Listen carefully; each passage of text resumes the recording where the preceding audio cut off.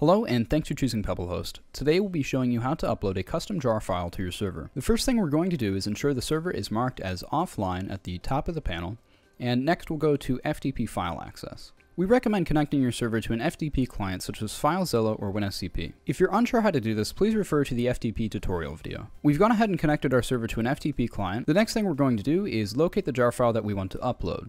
So I have the jar file right here, mine's named tutorial, and I'm going to go ahead and rename this to custom.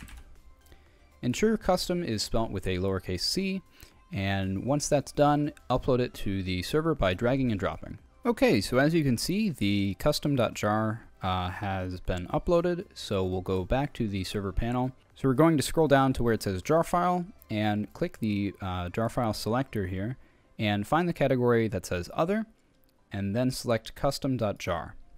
The page will reload to save the changes, and next we can go ahead and click console and then start our server. Alright, so the server has been started and we can see it is now online. That's going to wrap it up for this tutorial. If you have any questions regarding anything we've covered in this video, feel free to join the PebbleHost Discord and we'd be more than happy to help you there.